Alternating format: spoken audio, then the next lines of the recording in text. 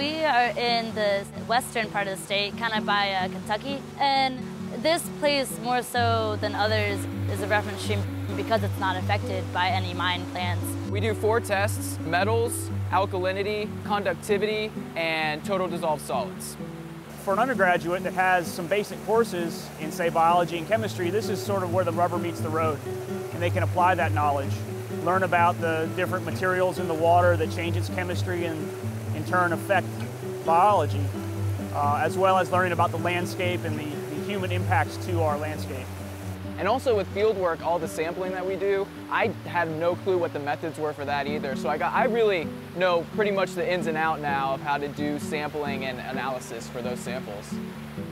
For our biological sampling today, we found a variety of stoneflies primarily, as well as some crayfish and some caddisflies.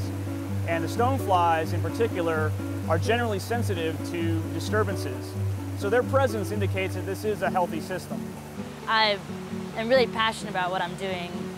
Most of all, I'm really into water quality, and I've lived around the bay my whole life, so that's been a huge issue there. This is both what we base the laws off of and also how we implement the laws. This makes me want to do something science-oriented.